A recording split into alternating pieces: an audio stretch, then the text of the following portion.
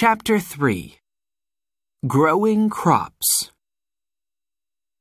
Some farmers have tractors and lots of big machines to help them to grow crops.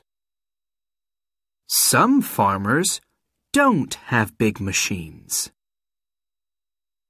First, farmers plow the fields. Then, they plant seeds.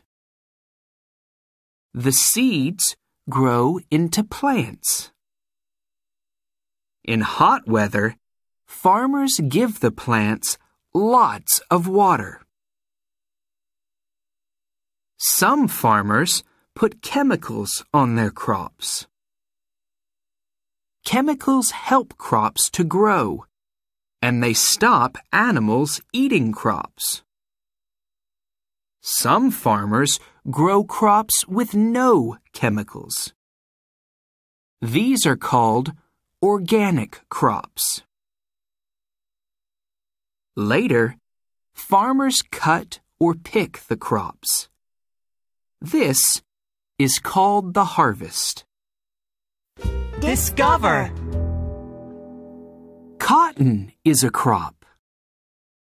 Cotton comes from big white flowers on the cotton plant.